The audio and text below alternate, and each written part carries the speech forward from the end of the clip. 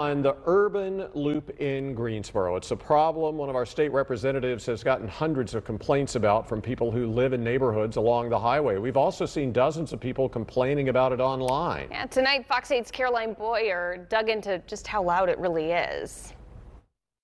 The Parkers' once quiet backyard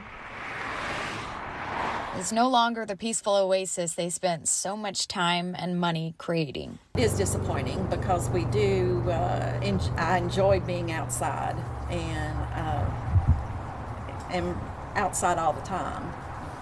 So it is a little less enjoyable when there's just a lot of noise. Every day of the week they hear it. It gets louder at peak travel times and on weekends. On a scale of 1 to 10, I would call it about an 8.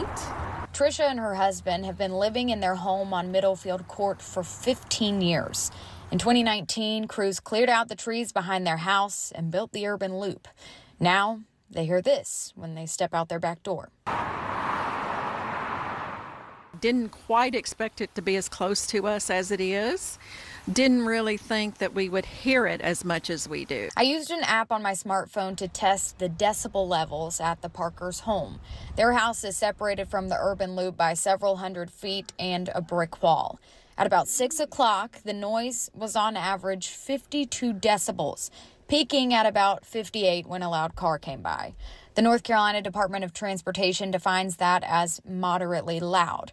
When I stood about 100 feet off the urban loop at 6:30 Friday evening, that number peaked at 86 decibels when a loud car drove by. By NCDOT standards, it's in the loud category.